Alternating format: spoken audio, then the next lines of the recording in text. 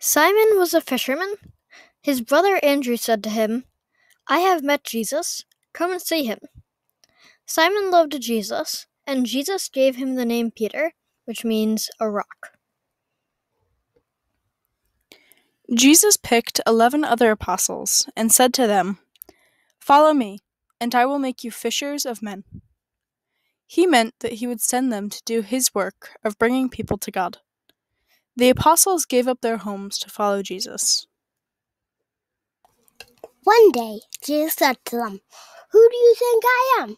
Peter answered, "You are Christ, the Son of God."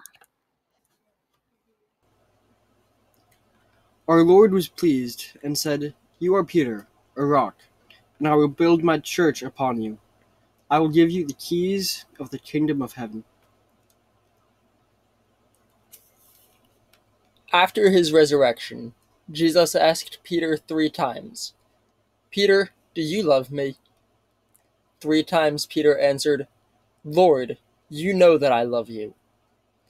And Jesus said to him, "Feed my lambs, feed my sheep." In this way, Jesus made it clear that Peter was to be the first pope. Peter was crucified, head downward, in Rome, because he said he was not worthy to die the same way as Jesus. St. Peter the Apostle's feast day is June 29th. O God, you were glorified by the martyrdom of your apostle, St. Peter.